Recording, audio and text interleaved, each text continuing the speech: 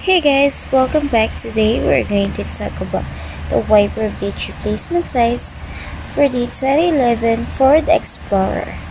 But what do we have to change a wiper blade that is damaged, stolen, old, or not working properly? It is very important to keep yourself safe while driving. And if you are looking for the wiper blade replacement size for your 2011 Ford Explorer, I have already looked it up.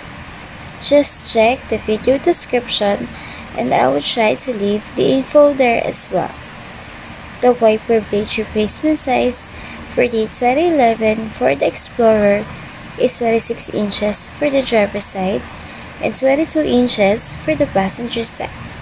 As you can see, the blade size is different for the driver and for the passenger. So once again, the wiper blade replacement size for the 2011 Ford Explorer is 26 inches for the driver's side and 22 inches for the passenger side. And if your 2011 Ford Explorer uses a different size, or if you know a cheaper place to buy a wiper blade replacement, make sure to leave a comment and let the rest of us know. Don't forget to check the video description for the recent price. Thank you for watching this video. Please like and subscribe.